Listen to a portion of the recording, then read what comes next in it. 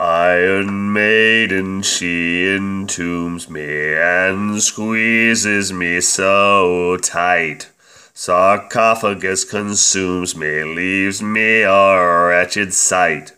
Steady pressure from within as my body putrefies. Long so to regain my freedom, break free from lies that bind. We are left here decomposing, watch as ourselves just waste away.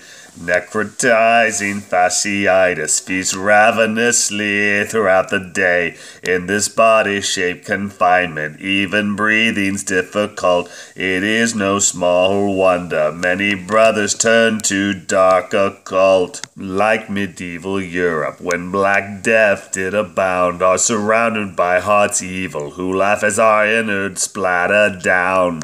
The tiny little coffins that have become our homes are products of mankind's stupidity. Our problems are homegrown. So many of we humans have our heads buried in sand, insist we follow Holy Writ, do what the Lord commands. But with parochial perspective, difficult to see his plan, easier by far to castigate, strike out at fellow man. Thus two camps that are warring on horseback come riding in, famine and war from the east, pestilence and death arrive with grins.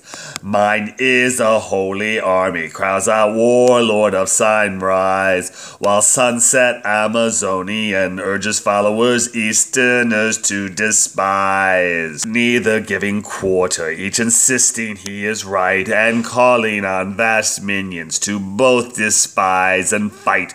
Battle's dark beginning was started long ago, and warring sides took comfort in delivering blow after blow. Both sides know they fight for justice, that God is on their side, and generations have been reared on lie that killing is justified. How can one ask for a quarter or enter into truce with humans vilified as demons, deserving naught but hangman's noose? So battle for the planet is destroying what they seek, and its only burial plots being inherited by the meek. So as we close our eyes tonight and offer up our contrite prayers, remember that to end this battle must beat swords into plowshares. We each must remove the blinders that prohibit us from sight, and insist detente between factions is only path that leads upward to light.